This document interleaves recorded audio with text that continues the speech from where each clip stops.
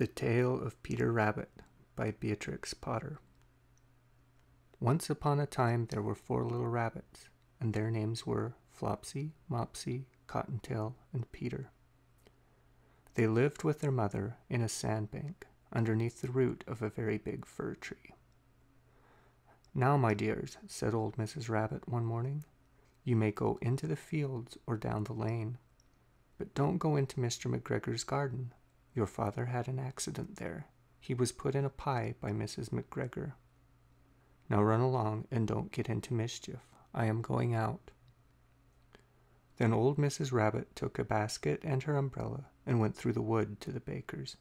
She bought a loaf of brown bread and 5 currant buns. Flopsy, Mopsy, and Cottontail, who were good little bunnies, went down the lane to gather blackberries. But Peter, who was very naughty, ran straight away to Mr. McGregor's garden and squeezed under the gate. First he ate some lettuces and some French beans, and then he ate some radishes. And then, feeling rather sick, he went to look for some parsley.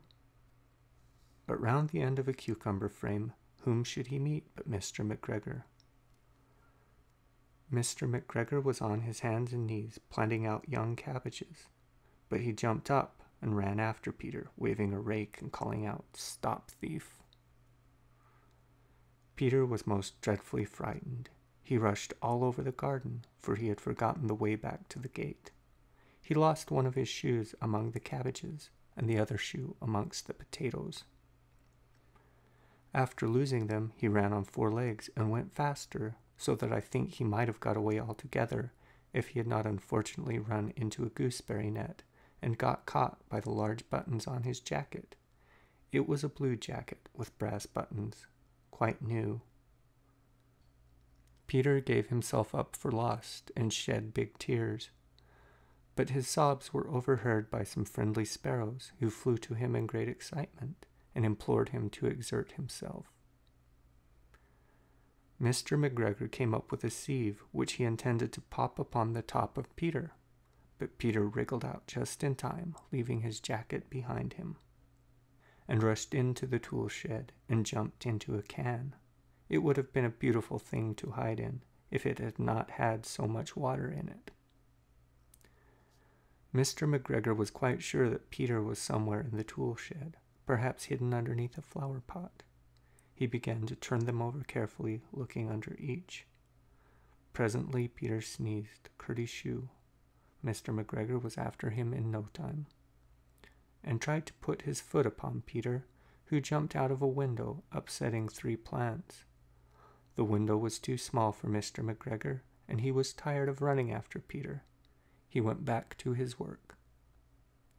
Peter sat down to rest. He was out of breath and trembling with fright, and he had not the least idea which way to go.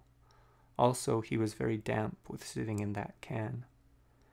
After a time he began to wander about, going lippity, not very fast, and looking all round. He found a door in a wall, but it was locked, and there was no room for a fat little rabbit to squeeze underneath. An old mouse was running in and out over the stone doorstep, carrying peas and beans to her family in the wood. Peter asked her the way to the gate, but she had such a large pea in her mouth, she only shook her head at him. Peter began to cry. Then he tried to find his way straight across the garden, but he became more and more puzzled. Presently he came to a pond where Mr. McGregor filled his water cans. A white cat was staring at some goldfish. She sat very, very still, but now and then the tip of her tail twitched as if it were alive. Peter thought it best to go away without speaking to her. He had heard about cats from his cousin, little Benjamin Bunny. He went back towards the tool shed, but suddenly, quite close to him, he heard the noise of a hoe. Scritch, scratch, scratch, scritch. Peter scuttered underneath the bushes. But presently, as nothing happened, he came out and climbed upon a wheelbarrow and peeped over. The first thing he saw was Mr. McGregor hoeing onions. His back was turned towards Peter, and beyond him was the gate. Peter got down very quietly off the wheelbarrow and started running as fast as he could go. along a straight walk behind some black currant bushes. Mr. McGregor caught sight of him at the corner, but Peter did not care. He slipped underneath the gate and was safe at last in the wood outside the garden. Mr. McGregor hung up the little jacket and the shoes for a scarecrow to frighten the blackbirds. Peter never stopped running or looked behind him till he got home to the big fir tree.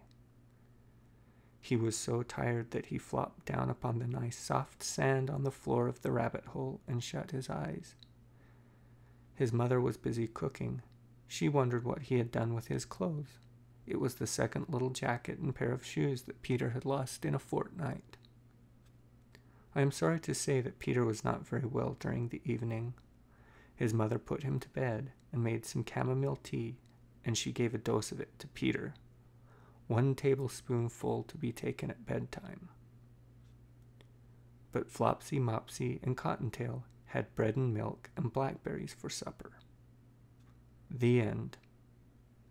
Happy Worldwide Rabbit Love and Appreciation Day.